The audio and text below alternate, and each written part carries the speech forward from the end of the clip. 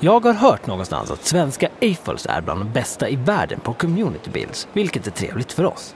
I det här första av CB-avsnitten så ska vi kolla på 3 stycken olika. Vi börjar med CB Stad. Ett CB är ett community build som man bygger gemensamt var för sig, och sen under ett event så bygger man ihop alltihopa och så blir det oftast ett stort bygge. Då får man det stora fast man inte behöver bygga mycket själv, utan man kan bygga en lite mindre del. Något som är viktigt med ett community build är att man har ganska tydliga ramar på vad för gränserna ska gå mellan de olika byggena. För att det lätt ska kunna koppla ihop det utan att det ser konstigt ut på plats. Jag heter Oskar Rudé, kallas för OSP. Och jag har planerat det här CB:t. CB Stad kallas det.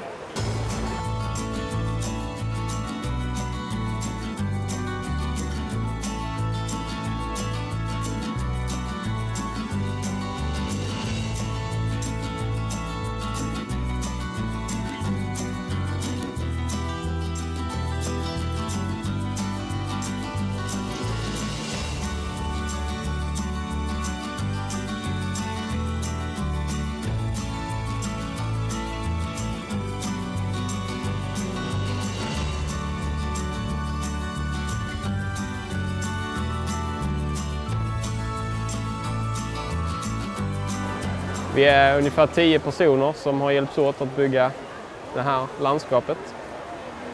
Nya delar som jag har byggt till den här utställningen är S-kurvan och tunneln.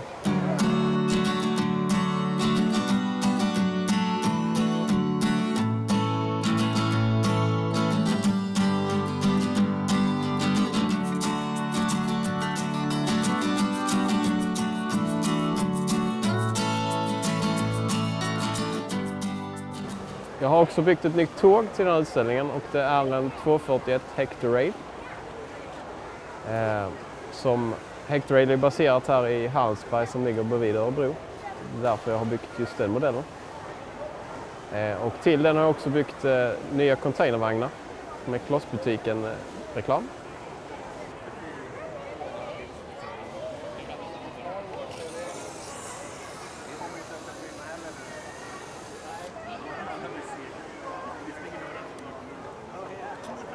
Här, en 241 Hector rail. Den är byggd i 7 wide. Vilket blir lite jobbigt. Man får använda massa små plates och få ihop det. Men resultatet blir ganska bra tycker jag.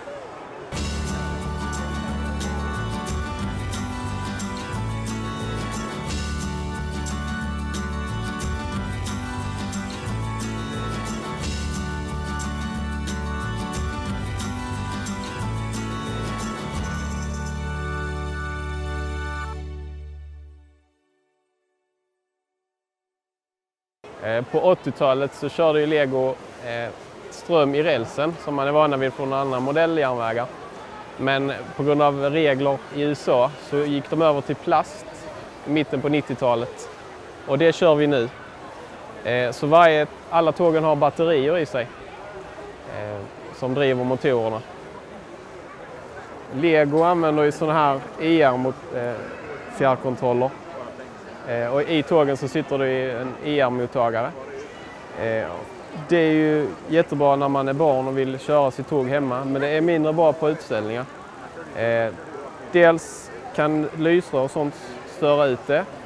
Dels är räckvidden ganska dålig, så att har man ett tåg som är på andra sidan bordet så når inte alltid fjärrkontrollen. Därför har vi gått över till något som en tredjepartsprodukt som heter S-Brick som använder Bluetooth istället. Och då har jag byggt ett program i en Raspberry Pi som styr det här. Så att vi har alltså en dator som styr tågen. Ja, det är en järnväg i grunden. Med 3 stycken spår, rundbanor har vi, med en stor bangård. Sen har vi en stadsdel också med en massa hus och vägar, bilar. Just det här CB:t varierar lite från utställning till utställning vilka som kommer. Planeringen drog igång i mars där vi drog upp riktlinjerna eller grova drag hur layouten skulle se ut och sen så fyller vi ut den efterhand som folk anmäler sig. Så att det ser aldrig likadan ut från 2 utställningar. Den här gotiska katedralen är vi glada att vi fick med. Det är ju Vineyard som har byggt den. Den är ju fantastisk. Och sen har vi också fått med Kloss, varuhuset här, som Dalla har byggt.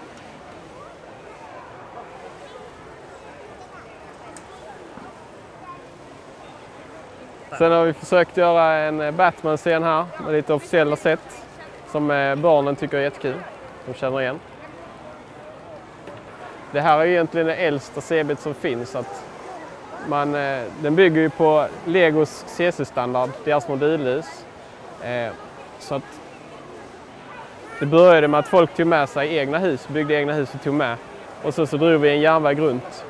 Och sen har det då utvecklats från utställning till utställning att vi har byggt lite mer och nu har vi fått upp rälsen på ballast och moduverse-plattor. Och de här vägarna har vi då bitbyggda vägar istället för Legos basplattorvägar. Och det gör ju väldigt mycket för att det ser mycket bättre ut. Vi tackar för besöket i CB Stad och ska snart få se det enorma CB Tåglandskap. Även där i den uppställning som var på Klossfestivalen 2017. Men först så ska vi veta lite mer om instegs-CB:t Atheria. Hej, jag heter Peter Ilmerud och har ett alias Silmerud på Svebrick och på andra forum. Och jag, Thomas Szyminski, Lord Flintstone. Jag, Silmerud och Lord Flintstone är ansvariga för CB:t Atheria, som är ett fantasy-CB med inslag av steampunk. Som utspelar sin värld splittrad där världens delar flyter runt i en eter. Och det här är ett nybörjar-CB. Det är till för att nybörjare ska kunna lätt komma in i en lätt tröskel. Man kan bygga bara en liten ö eller en liten varelse eller lite flygfordon. Så är man med i CB:t och i stora helheten utan att man behöver bygga jättestort och investera i stora summor med pengar och bitar. Fördelen är att det är ganska lätt att koppla samman de här öarna. Vi har hängbroar som man kopplar samman dem med och då kan man bara ha vissa kopplingspunkter. Det är inte så mycket regler som styr och inte så mycket bitet intensivt som sagt. Och om borden är ojämna så gör inte det någonting. Eller om man har olika höjd så kompenserar det genom att det är hängbroar. Så det är lite lättare än ett annat CB. De broarna vi har vi byggt upp utav såna här strings med bitar som man kan sätta clips på. Och vanliga tiles är 1x4. Och skapar då broar som är väldigt rörliga. Och som man kan ändra lite färgschemat på om man vill. Man kan göra lite specifikt som har kopplat till så man vet vems bro som är vems. De här kopplas samman då med de här studsen på öarna. Och i och med att den är rörlig så kan den vara både böjd och rak och vriden åt olika håll. Vilket gör att det blir mycket enklare att få placera de här öarna så att det ser bra ut på en utställning. Och det är inget krig i det här CB:t och det är inga poliser. Och det är alltid hunk and dory här och alla mår bra. Det är lite trevligt i motsats mot allting annat i världen. Precis, det finns inga vapen och det finns inga soldater eller på det sättet då.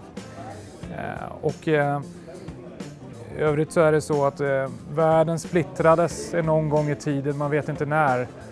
Så att jorden blev så små bitar som flyter runt i en dimma. Och ur den här dimman kom det ut en del varelser som flöt runt och flyger runt. Som man med tiden lärde sig att tämja och flyga runt på själva. En stor del utav det som man kan driva saker och ting med det är den här kristallen aetenit. Och man använder även en ganska enkel form av ångmaskiner för att driva luftskepp och annat. Esseniten den även lyfter upp alla öar genom att det är det som gör att det flyter. Så man kan använda esseniten om man inte har luftskepp med luftballonger, så kan man fästa det så får det luftskeppen att lyfta genom esseniten. Här är mitt första stora luftskepp. Tanken var att det skulle vara lite organiskt samtidigt som hela CB:t är, samtidigt som det är ett skepp. Så det är ett träd som fungerar som mast som har växt igenom och samtidigt håller upp podden under skeppet. Och som att den inte är i vatten så gör ju ingenting att det är någonting under själva skeppet. Som är, så där är logementet är under i podden. Och det är ett sjukhusskepp. Så här har vi tvillingar som har precis blivit födda. Små grejer. Jag är ganska nöjd med den faktiskt. Just att det är det där organiska som man får in det med trädet.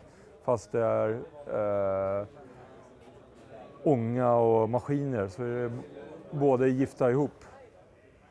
CB:t är uppbyggt av ganska mycket natur. På grund av att man har samlat ihop de här öarna från olika delar och fått skapat ett samhälle. Men med tiden så har vi utvecklat CB:t med att bygga lite mer städer och stadsmiljö. Det senaste vi har är Marin. Senaste året så har Dalle tagit initiativet att bygga vidare på en huvudstad som heter Marin, som är lite byggt på Venedig-aktigt. Så han började med den här delen. Och vi tyckte att det var en väldigt bra idé. Och skillnaden är att det är stenbroar, de är rikare, de har råd att ha stenbroar. Så då spann vi vidare på det och då, här var ett gammalt bygge från Oger och då har jag byggt till det här. Så ska vara ungefär samma stil fast det ska vara ett helt kvarter. Och då har vi använt stenbroar, men för att få en flexibilitet så använder vi en simpel sån här. Den är den wobblar lite grann så att man på höjden kan man justera 1 eller 2 plate, nästan 3 plates. Om man inte bara har plates under. Och man kan ha på sidorna. Så att man behöver inte ha alla öar helt rakt. Fast det är stela broar. Det funkar jättebra.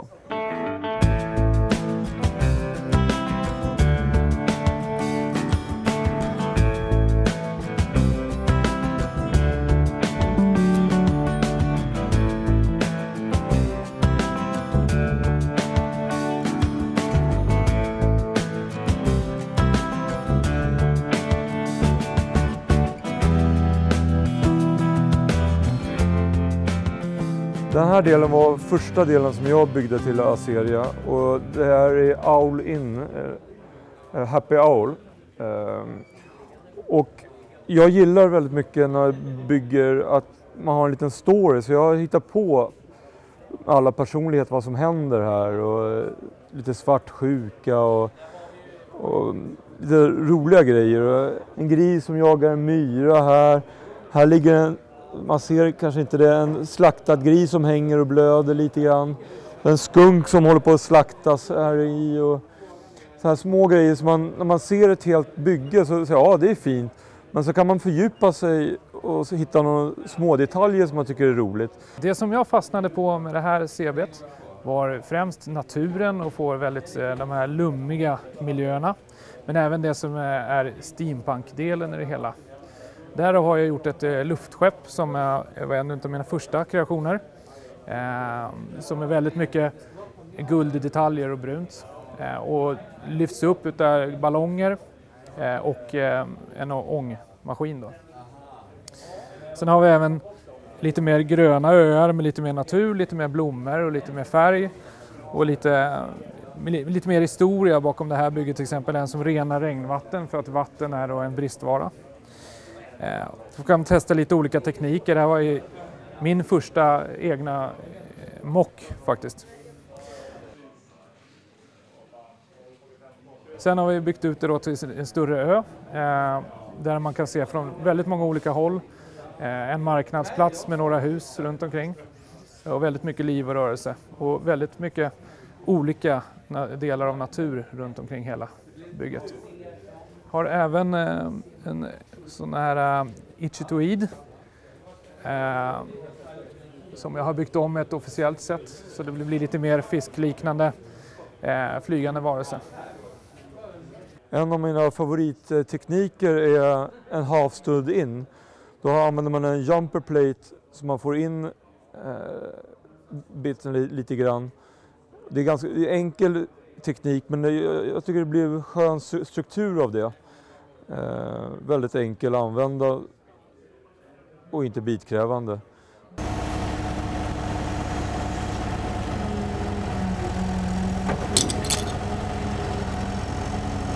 Det vi ska kolla på här är någonting så pass enkelt som en majsplanta och anledningen till att jag vill visa er det är för, som ni kommer få se i CB Tåglandskap, att om man sätter väldigt många tillsammans på en åker så blir det en väldigt häftig och maffig effekt. Ja, men det ser väldigt trevligt ut och roligt och därför tänker jag visa hur man gör den här även fast det är väldigt enkelt. Konstruktionen i sig är egentligen väldigt enkel. Det består av 2 sådana här plantdelar, det är de här bambulöven och de här vanliga blomstammarna. Och sen på det så sätter man om en gång i en runda plates, gula, som man tar 2 eller 3, det kan man välja som man själv bara klickar i och sen så tar man i den ordning som man vill, lite olika sådana här stammar. Jag sätter, ofta kan man börja med en sån här blomplanta längst ner och sen ett par där och bambu på. Ja, man varierar på olika eftersom det ska vara en levande och organisk grej så sätter man precis som man vill, klickar ihop och sen har man en sån. Och som sagt, den roliga effekten den kommer ni alldeles strax nu få se i CB Tåglandskap.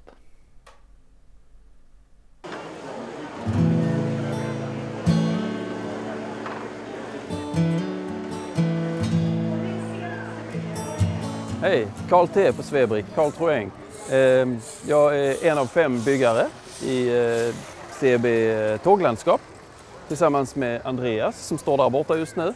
Han har byggt lite mer än vad jag har av detta och han var den som mig veterligen startade detta, drog igång det och som håller reda på oss och gör layout och så vidare i det. Eftersom vi nu har för tillfället 5 byggare, vi har haft en 6:e man men vi har aldrig varit fler än 5 som har byggt samtidigt så det har liksom rullat på och bytt byggare lite efterhand och vuxit och konfigurerats om i takt med att vi har byggt om olika delar.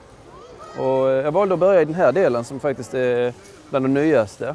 Så detta är Linköpings central som byggdes för utställningen, Svebriks stora utställning då i Linköping i mars nu i år. Så den har varit med i mars och den har varit med här nu och jag misstänker att Andreas rätt snart kommer att riva den och bygga någonting annat av bitarna. För att det är trots allt något stort och levande detta, olika bitar som byggs om. Så här är hans station där man ser en massa bekanta figurer. Just nu så ser jag faktiskt, Scooby-Doo är där. Scooby-Doo, barnen gillar att hitta välbekanta ansikten här. Lite mångfärgade cyklar och annat finns här. Och ni ser tågen som susar förbi här hela tiden. Just nu Östgötapendeln som då var byggd också till utställningen i Linköping av OZP, Oskar som annars är borta på CB Stad. Peter Ibbe har en del av bygget här. Vi kan ju kanske ska gå på detta hållet. Och här är då Peters del som är en hamn, stort hamnområde med, som ni ser, många spår, en hel del tåg som står uppställda. Lite av hans egna vagnar och så vidare. Och här i en tidigare version av detta, för något år sedan eller så var här en rätt stor öppen tom yta där det höll på att byggas någonting. Och rätt vad det var så såg vi vad de hade lyckats bygga. Nämligen då silos och en mindre byggnad här. Och här borta i själva hamnen ligger nu ett fartyg inne.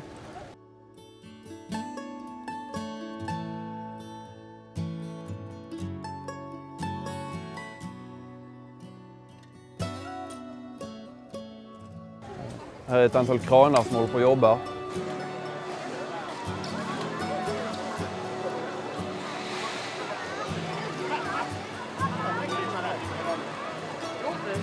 Här borta finns en kran som faktiskt fungerar.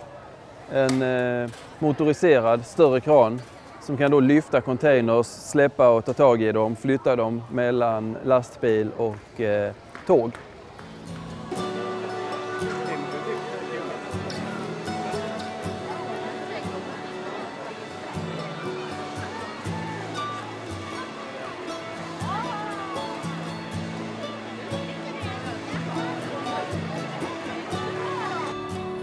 Så här händer en massa saker ute i hamnen. Jag vet inte riktigt vad de gubbarna håller på med. Men ni ser, det är liv och rörelse i det. Inte minst då från tågen som ständigt susar runt här. En av de saker som gjort det här bygget, jag ska inte säga möjligt, men som definitivt har varit en bidragande faktor till att det har blivit som det har blivit, är ju att föreningen som helhet jobbat mot den här Moduverse-standarden. Att gå över då från de här basplattorna, Legos 32x32 sladdriga plattor, till en stadigare standard. Man kan möjligen se det här. De är alltså 2 bricks höga. Fortfarande som grundenhet 32x32, men det varierar mycket mer. Och vi har också en standard för vägarna, hur de ska se ut. Så just här är något lite speciellt, för här är en övergång över järnvägen, så här går det upp lite högre. Men annars är det ju en standard där vägarna är gjorda av bricks, light bluish grey och vitt. Och då har vi ju såklart en standard för hur det ska se ut, så att vi kan bygga massor av väg och ta med oss och sätta i mitten här. Också väldigt praktiskt som avdelare. Möjliggör lite mer omkonfigurering av bygget så att det inte måste stämma exakt med hur breda modulerna är. Men det här bygget funkar ju så annars att vi har en tilldelning i hur stor bit var och en ska bygga.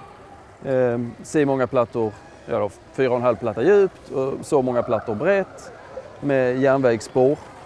En halv platta in från kanten så att säga, så att vi har en liten remsa här ute som man då kan fylla med. I mitt fall har jag bara fyllt den med skräp, men nästan så, bara täckt marken med ogräs. Men jag har lite tankar kring vad som ska växa upp där också. Just detta är min bit. Det är som synes en bondgård, eller det är nog inte ett fullt fungerande jordbruk med tanke på att det inte är så mycket land. Jag tänker mig det mer som en 4H-gård ungefär, vilket också kan förklara att det är så mycket barn som springer runt här. Och en väldig massa vuxna just nu, håller visst på någonting hända här, de håller på och gräver och någon kör grisar och så vidare. Och ja, senaste tillskottet i min del är lite färg på taket där. Det har inte hänt så mycket med detta sedan Linköping. Ja, vad mer kan man säga? Hippien har visst coolat där inne. Jag stod en hippie och matade getterna inne. Jag är lite glad att jag har 9 getter. De köpte jag innan, de blev sådär väldigt, väldigt dyra.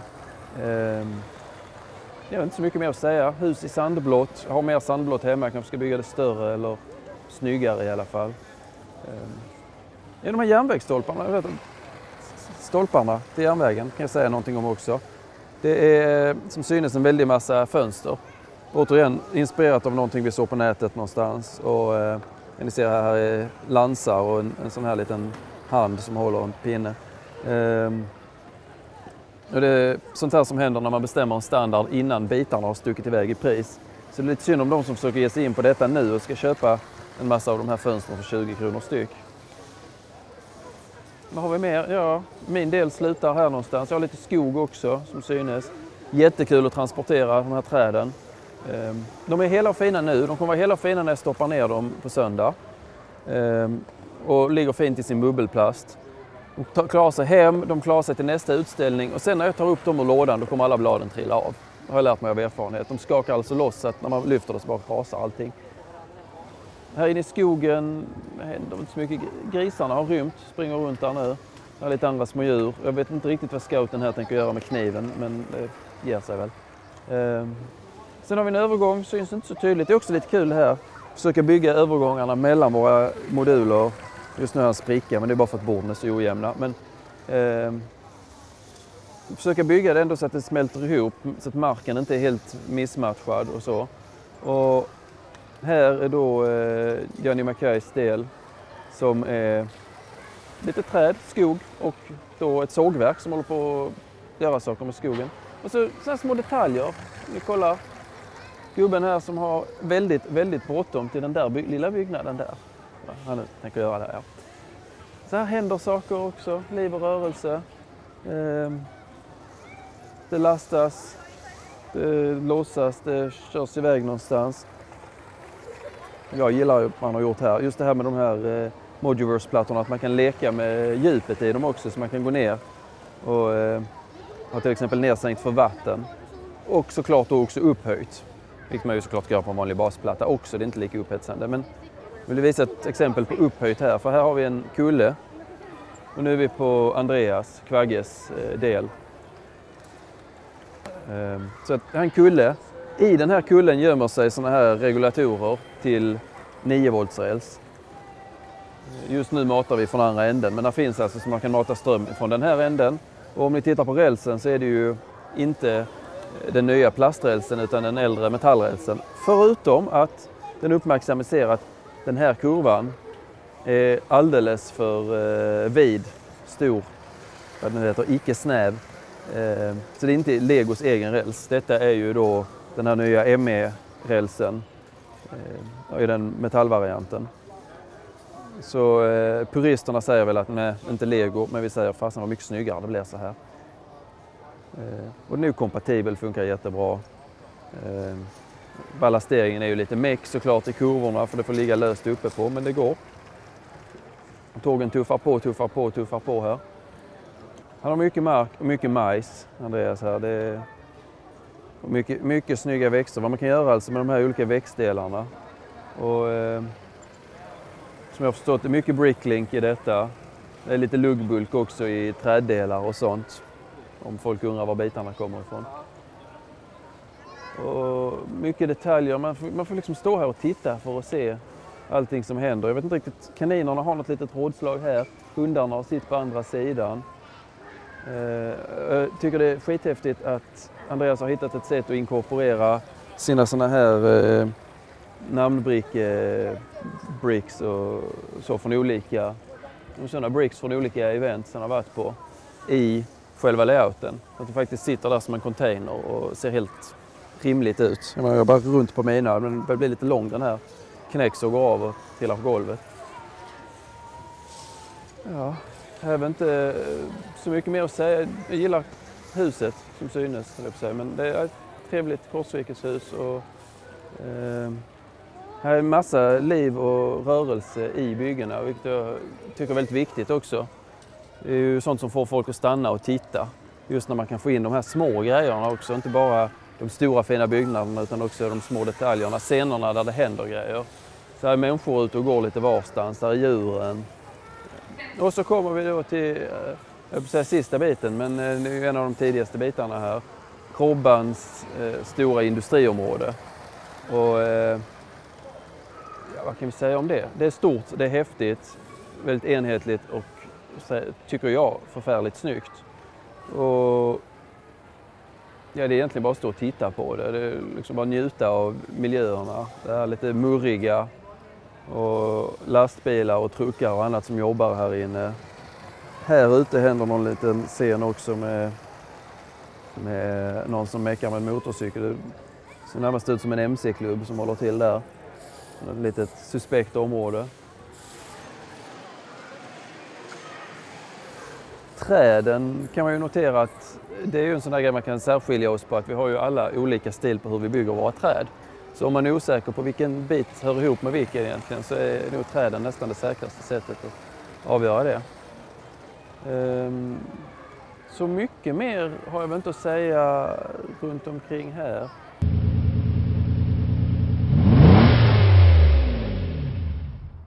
Om ni också vill bygga den här läckra Lamborghini så finns instruktionerna på skaparen Jerry Builds Bricks YouTube.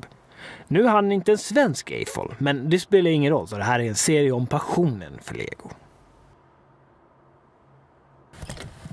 Ja, stora community builds är alltid fascinerande och vilka fantastiska städer vi har fått se i det här avsnittet. En annan man som bygger väldigt stora städer helt själv är Jörgen Fagerlund och honom ska vi få träffa i nästa avsnitt. What? 1000 spänn för lite soppa? Kom igen! Vad är det här?